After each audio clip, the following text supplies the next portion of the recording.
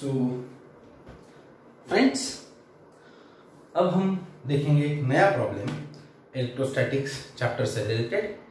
तो यहाँ पे फर्स्ट ऑफ ऑल प्रॉब्लम को सॉल्व करने से पहले आप अच्छी तरह से पढ़ लीजिए ताकि गिवन चीजें और जो पूछा है आपको क्लियर हो जाए।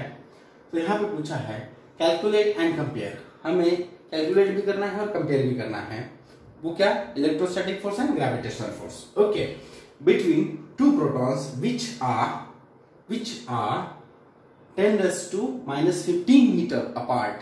ओके, वैल्यू ऑफ g हमें तो ये भी पता है ऑलरेडी, ग्रेविटेशनल फोर्स जो धरती का है वो है 6.674 into 10⁻11 metre cube kg second square. Okay, then and the mass of proton, that is what, 1.67 into 10⁻20 kg. तो फर्स्ट हमें जो इलेक्ट्रोस्टैटिक फोर्स निकालना है, तो as per the Coulomb's law हमें वो भी पता है कि अगर इलेक्ट्रोस्टैटिक फोर्स निकालना है तो electrostatic force is equals to what, that is 1/4πε0। ये है Coulomb's constant into Q1 into Q2 upon what, R square. Okay, तो दिए हुए इस प्रॉब्लम में हमें वैल्यूज को लेना है। तो फर्स्ट जो फॉर्मूला है इलेक्ट्रोस्टैटिक के लिए वो हमने यह इससे पहले भी देखा है, वो है Fe is equals to 1/4πε0 into Q1 into Q2 upon R square. So let's clear हम। सो Q1 is equal Q2, that's why we can say here the value of Q1 and Q2 are equal. So these are the proton, so definitely the value is positive. If we discuss about electron, then value is what? Minus. So here this plus sign you must be right during the exam.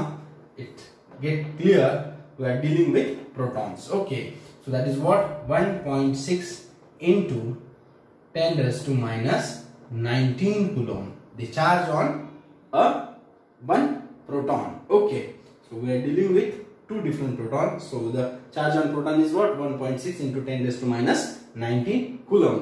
So here put this value in our example. So Fe is equal, this is what, Coulomb's constant. We know the value of this Coulomb constant is what, 9 into 10⁻9 into what, into the value of Q1 and Q2, that is what, 1.6 into 10⁻⁻19 into again 1.6 into 10⁻⁻19. Okay, it's very simple. And the R square means what, they are apart from each other, that is 10⁻⁻15. Okay, 10⁻⁻15 meter, but here you see the R is not alone, square of R, so that's why here square of this 10⁻⁻15 meter, that is the unit of the given quantity. So simply you can calculate here. So first of all, make it easy, separate the values like 9 into 1.6 into this 1.6. Okay, and then we are having the rest of the part, that is what, 10⁻⁻15 square into what into 10⁻⁹, this 9 into 10⁻⁻19, and last, that is the what, 10⁻⁻19. Okay, so just reduce the power if okay, yes, here definitely will reduce, but it may easy when we move this 10⁻⁻15 from denominator to denominator, then it will become very easy. 9 into 1.6 into 1.6 is equals to 9 into what, this is 15 minus 15 square, so it get multiplied with this 15, it becomes 30, and when we move this value from denominator to denominator, it becomes positive. So this is what, 10⁻30, and this is what, 10⁻9. So we can add this 9 with this, and that plus 39 into what, 19 to the 38 minus 38. Okay, so this minus 38 and this plus 38 are subtracted here, and we are having the value that is what? Yes, I am writing here. This is what? 9 into 1.6 into 1.6 into what? 10 raised to 1. Okay, 10 raised to 1. So here simply multiply this value. Okay, if you multiply 9 into 1.6 into 1.6, then you will get the value that is what? 23. So 23 into 10 raised to 1. If we move the we add here the point 2.3, then the power of 2 will be increased with 1. So that is the required value, that is 2.3 into 10 square. Okay, this is required force between them. That is and the unit of force is what? Newton. We know the SI unit of force is what? Newton. Okay, so this is the value of what? Electrostatic force. Okay, now see the gravitational force. Okay, so you write this calculation and try to solve it at your own level. Okay, so we'll take another. So here the formula for gravitational force is what? G into m1 into m2 upon r square. Now here we know the mass of proton. The mass of proton is what? 1.67 into 10 raised to minus 27. Okay, just put the value given here. Fg is equal, the value of G is what? Yes, 6.674 into 10 raised to minus 11. Okay, into what?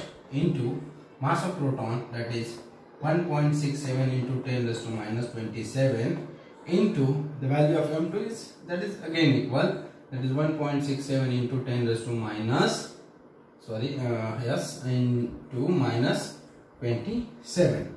Now the distance is what? That is 15 meter. So 10 raised to 15, 10 raised to 15 square. Okay, why? Because of r square. So just solve it here. The short form for calculation, make it separate. The multiplications, that is 6.674 into 1.67 into 1.67, and the rest of the part, that is 10 raised to minus 27 plus minus 11, 27, that is 54 minus 54 plus minus 11, that is 65. So 10 raised to minus 65 into, this is what? 15 into 2, that is 30, plus 32. When we move this 10 raised to 30 from denominator to denominator, it becomes 10 raised to 30 plus 30. Okay, so here plus 10 30 from minus 65. Here we are having 10 raised to minus 35. So the value is what? 6.674 into 1.67 into 1.67 into what? 10 raised to minus 30.